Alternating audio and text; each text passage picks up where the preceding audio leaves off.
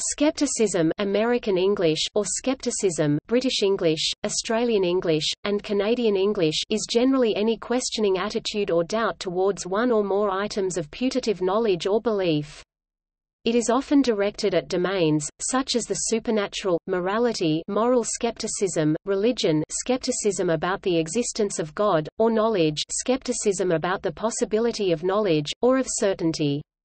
Formally, skepticism as a topic occurs in the context of philosophy, particularly epistemology, although it can be applied to any topic such as politics, religion, and pseudoscience.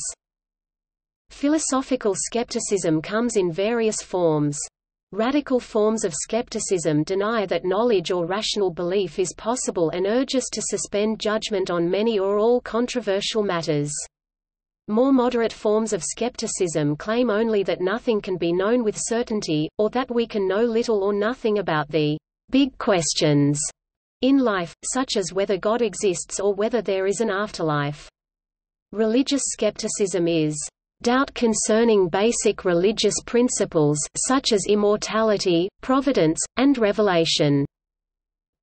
Scientific skepticism concerns testing beliefs for reliability, by subjecting them to systematic investigation using the scientific method, to discover empirical evidence for them.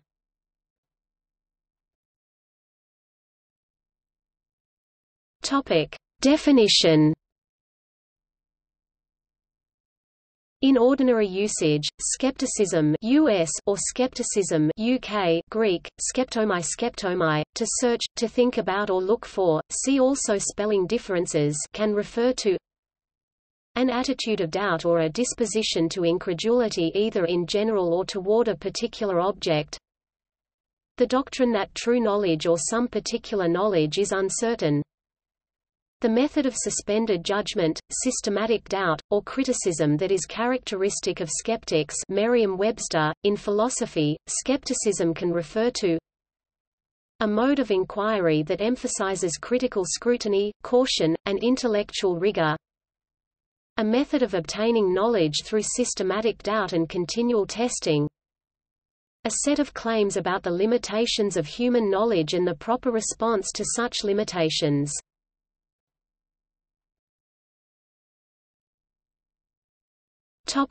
Philosophical skepticism. As a philosophical school or movement, skepticism originated in ancient Greece. A number of Greek sophists held skeptical views. Gorgias, for example, reputedly argued that nothing exists, that even if there was something we could not know it, and that even if we could know it we could not communicate it. Another sophist, Cratylus, refused to discuss anything and would merely wriggled his finger, claiming that communication is impossible since meanings are constantly changing. The sophist's leading critic, Socrates, also had skeptical tendencies, claiming that he knew nothing, or at least nothing worthwhile. There were two major schools of skepticism in the ancient Greek and Roman world. One was Pyrrhonian skepticism, which was founded by Pyrrho of Elis c. 360–270 BCE. The other was academic skepticism, so called because its two leading defenders, Arcesilaus c. 315–240 BCE and Carneades c. 217–128 BCE, were heads of Plato's academy. Both schools of skepticism denied that knowledge is possible and urged suspension of judgment for the sake of mental tranquility ataraxia. The major difference between the schools seems to have been that academic skeptics claimed that some beliefs are more reasonable or probable than others, whereas Pyrrhonian skeptics argued that equally compelling arguments can be given for or against any disputed view. Nearly all the writings of the ancient skeptics are now lost. Most of what we know about ancient skepticism is due to Sextus Empiricus, a Pyrrhonian skeptic who lived in the 2nd or 3rd century AD. His major work, Outlines of Pyrrhonism, contains a lucid summary of stock skeptical arguments. Ancient skepticism faded out during the late Roman Empire, particularly after Augustine 354–430 CE attacked the skeptics in his work against the academics 386 CE. There was little knowledge or interest in, ancient skepticism in Christian Europe during the Middle Ages. Interest revived during the Renaissance and Reformation, particularly after the complete writings of Sextus Empiricus were translated into Latin in 1569. A number of Catholic writers, including Francisco Sanchez c. 1550–1623, Michel de Montaigne (1533–1592), Pierre Gassendi (1592–1655), and Marin Mersenne (1588–1648), deployed ancient skeptical arguments to defend moderate forms of skepticism and to argue that faith, rather than reason, must be the primary guide to truth. Similar arguments were offered later, perhaps ironically, by the Protestant thinker Pierre Bayle in his influential Historical and Critical Dictionary (1697–1702). The growing popularity of skeptical views created an intellectual crisis in 17th-century Europe. One major response was offered by the French philosopher and mathematician René Descartes (1596–1650). In his classic work, Meditations of First Philosophy 1641, Descartes sought to refute skepticism, but only after he had formulated the case for skepticism as powerfully as possible. Descartes argued that no matter what radical skeptical possibilities we imagine, there are certain truths, e.g., that thinking is occurring, or that I exist, that are absolutely certain.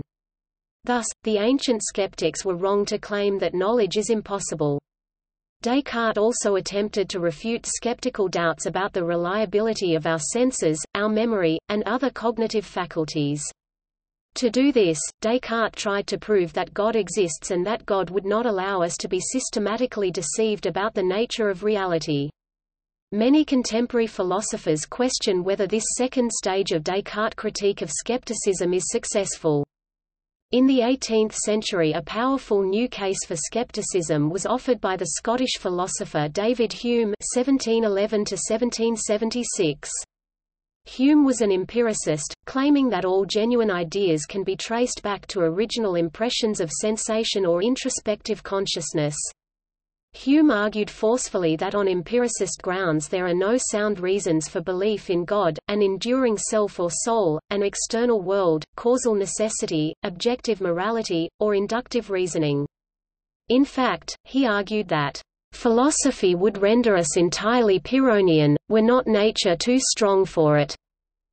As Hume saw it, the real basis of human belief is not reason, but custom or habit.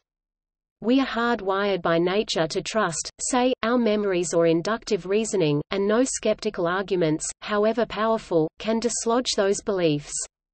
In this way, Hume embraced what he called a mitigated skepticism, while rejecting an excessive Pyrrhonian skepticism that he saw as both impractical and psychologically impossible. Hume's skepticism provoked a number of important responses. Hume's Scottish contemporary, Thomas Reid (1710–1796), challenged Hume's strict empiricism and argued that it is rational to accept common sense beliefs such as the basic reliability of our senses, our reason, our memories, and inductive reasoning, even though none of these things can be proved. In Reid's view, such common-sense beliefs are foundational and require no proof in order to be rationally justified. Not long after Hume's death, the great German philosopher Immanuel Kant (1724–1804) argued that human moral awareness makes no sense unless we reject Hume's skeptical conclusions about the existence of God, the soul, free will, and an afterlife. According to Kant, while Hume was right to claim that we cannot strictly know any of these things, our moral experience entitles us to believe in them. Today, skepticism continues to be a topic of lively debate among philosophers.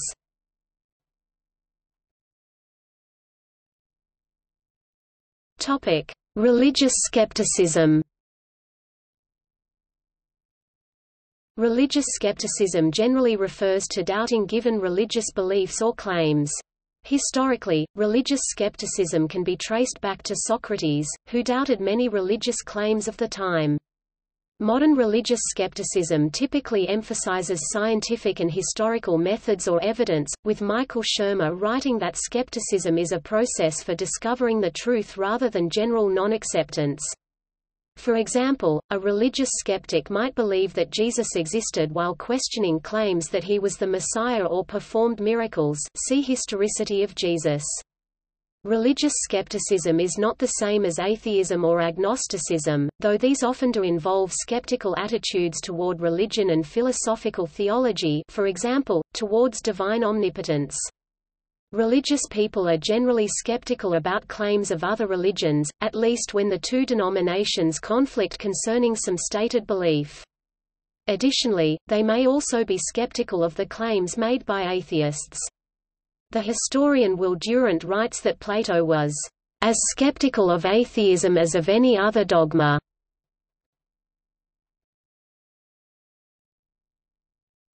Topic: Scientific skepticism. A scientific or empirical skeptic is one who questions beliefs on the basis of scientific understanding and empirical evidence. Scientific skepticism may discard beliefs pertaining to purported phenomena not subject to reliable observation and thus not systematic or testable empirically.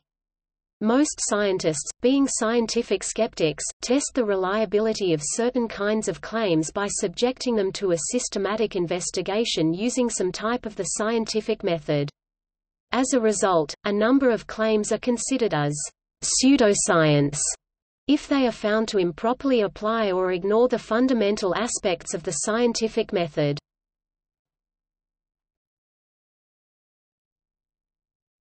Topic: Professional skepticism. Professional skepticism is an important concept in auditing. It requires an auditor to have a questioning mind, to make a critical assessment of evidence, and to consider the sufficiency of the evidence.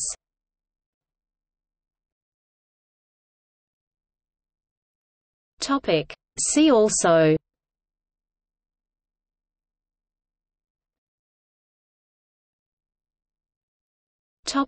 Notes. Sources: A Greek-English lexicon, Henry George Liddell and Robert Scott, revised and augmented throughout by Sir Henry Stuart Jones, with the assistance of Roderick Mackenzie, Clarendon Press, Oxford, UK, 1940. Online, perseus.tufts.edu. Buchvarov, Panayot, Skepticism About the External World, Oxford University Press, 1998.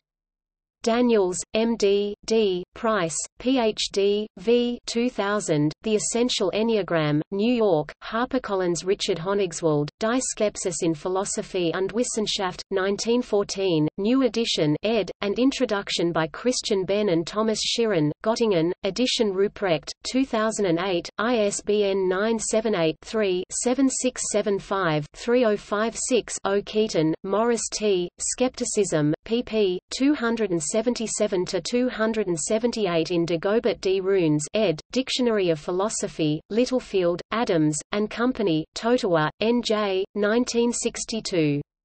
Le Morvan, P. Healthy Skepticism and Practical Wisdom, Logos and Episteme 2, 1 2011, 87–102 PDF. Webster's New International Dictionary of the English Language, 2nd edition, unabridged, W.A. Nielsen, T.A. Knott, P.W. Carhart eds. G&C Merriam Company, Springfield, Massachusetts, 1950.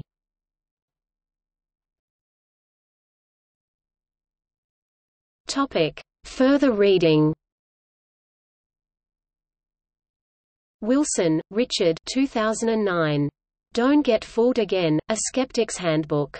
Icon. ISBN 9781848310520. Popkin, Richard H. 2003. The History of Skepticism, From Savonarola to Bale. Oxford University Press, U.S. ISBN 9780198026716. Berry, Robert Gregg 1933. Sextus Empiricus, Outlines of Pyrrhonism. Harvard University Press. ISBN 9780674993013. Empiricus, Sextus, Annas, Julia, Barnes, Jonathan. The 20th of July 2000. Sextus Empiricus, Outlines of Skepticism. Cambridge University Press. ISBN 9780521778091.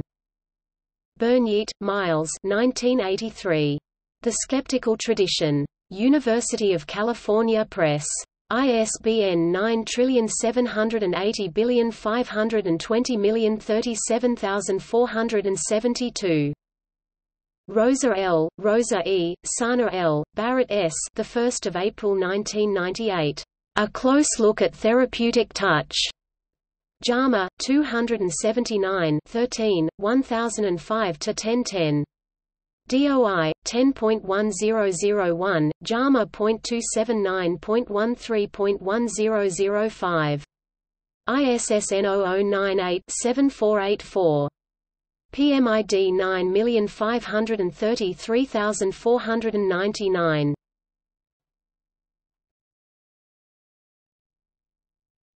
Topic: External links. Skepticism at Phil Papers. Skepticism at the Indiana Philosophy Ontology Project.